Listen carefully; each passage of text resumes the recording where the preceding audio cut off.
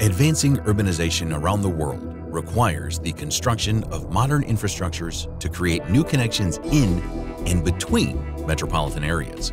For this, our tunneling technology is paving the way underground safely and efficiently. EPB Shields, with their concept of earth pressure support, are all-rounders for soft, cohesive soils of all kinds, a fast tunneling technology with a broad application range. With its rotating cutting wheel, the tunneling machine breaks and removes the material from the tunnel face.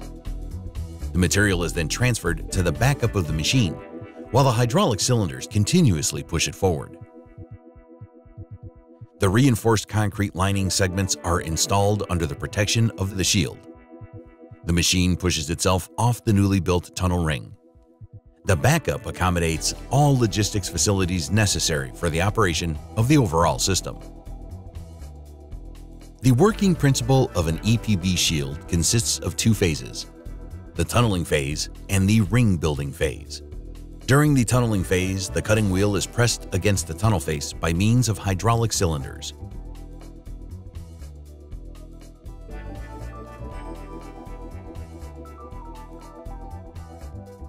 Electric motors drive the cutting wheel, creating a drilling torque.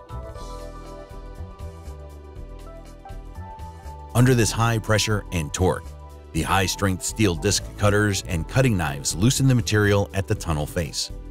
If necessary, the soil can be conditioned with water, bentonite, or foam. The conditioning medium is injected with the help of nozzles integrated into the cutting wheel.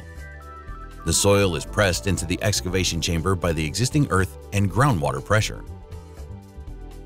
For shield tunneling in non-stable soils, the tunnel face is stabilized by creating a support pressure with the excavated soil. The support pressure is transmitted by the hydraulic cylinders via the bulkhead to the soil, which avoids an uncontrolled penetration.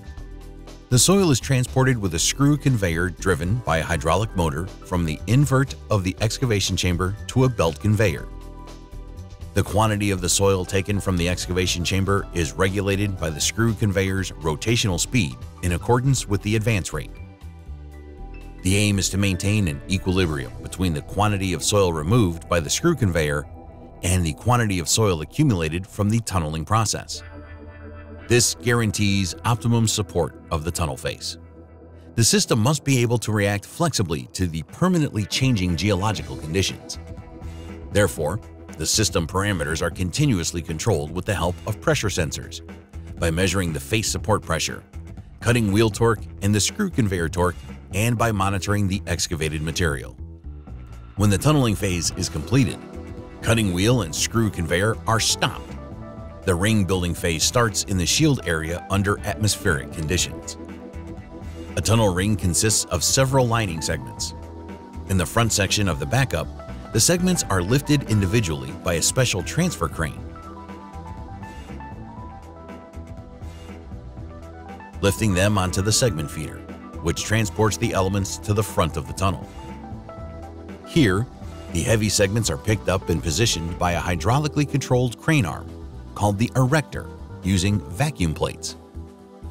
The erector is mounted on two rails and can be moved longitudinally, rotated, and telescoped. The erector lifts the stone from the segment feeder.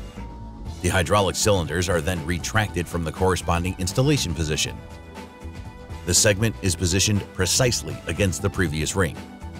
During this process, machine and tunneling personnel are protected by the shield against the earth pressure and possible groundwater. The rear part of the shield, the so-called tailskin, is equipped with a circular tailskin sealing between the steel structure of the shield and the segment ring, ensuring the necessary sealing between the interior working space and the exterior earth and water pressure. The remaining annular gap between the outer side of the lining segments and the soil is continuously filled with grout via injection holes in the tailskin or in the lining segment, in order to provide a stabilizing bed for the tunnel tube. Complex logistic solutions are required to deal with such quantities of material. The backup is pulled behind the shield machine on rubber wheels, which brace against the tunnel wall and which are steered autonomously. Among other things, the gantries accommodate hydraulic power units, pumps, switch cabinets, ventilation systems, laser instrumentation, and storage containers for soil conditioners. In addition, logistics solutions for the delivery of the lining segments and the removal of the excavated material are located here. All important data and tunneling parameters are visualized in the central control cabin. The operator can monitor the largely automated process and intervene if necessary. Traditionally, earth pressure balance shields made by Heron Connect are in their element in cohesive soils consisting of clay and silt with low water permeability. Moreover, loose soils consisting of sand and gravel and unstable rock can also be successfully mastered with the EPB technology.